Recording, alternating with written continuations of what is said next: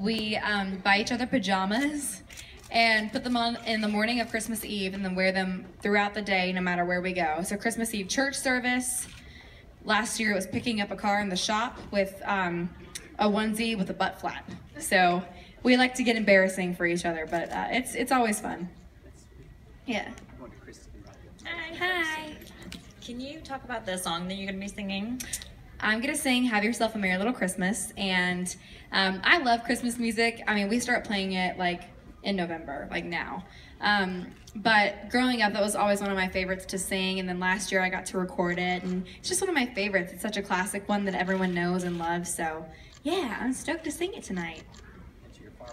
Now that you have CMAs under your belt, I guess you're getting ready for AMAs. Tell me about when you found out about your nomination, and are you getting ready to go, picking out dresses, that kind of stuff? Yeah, I was so excited about CMAs, and that's definitely been my focus. But yeah, I guess in a couple weeks I have AMAs now, and I'm nominated for Favorite Female Country Artist, I think it is, with Carrie and Miranda. So just to be in a category with those ladies is incredible, and it's my first all-genre award show where I'm nominated. So I get to go rep country. I'm stoked. I haven't picked out my outfit yet, but it'll be good.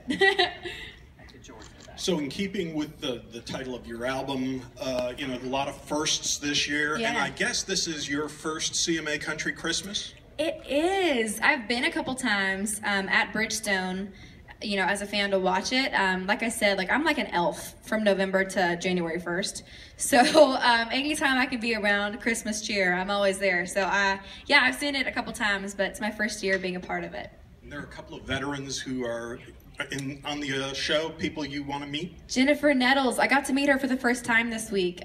She is such a wonderful, just vivacious woman. I adore her. I was just watching her perform actually when I came in here.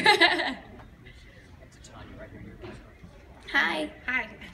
What is your favorite Christmas gift you have ever received? Whoa.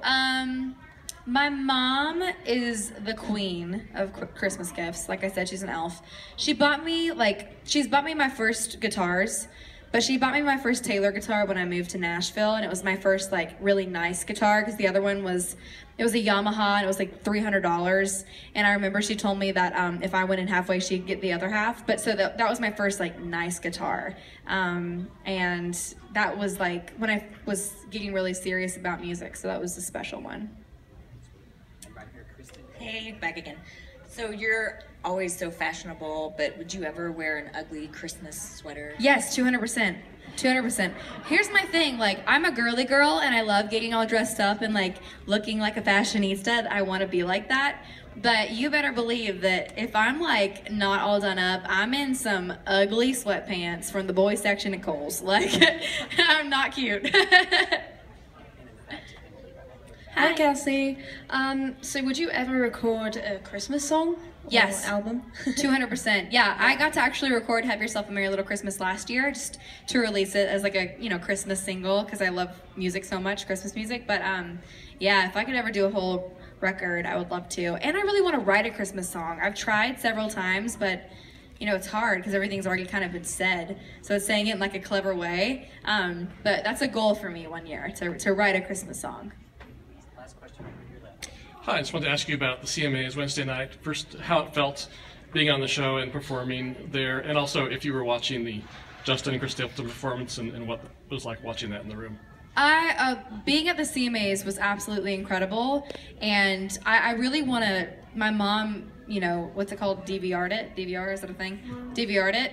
TiVo'd it? I don't know. And so I can go back and watch it, because I grew up watching it, so I think actually like watching it back and like seeing my face on it's gonna be a moment for me.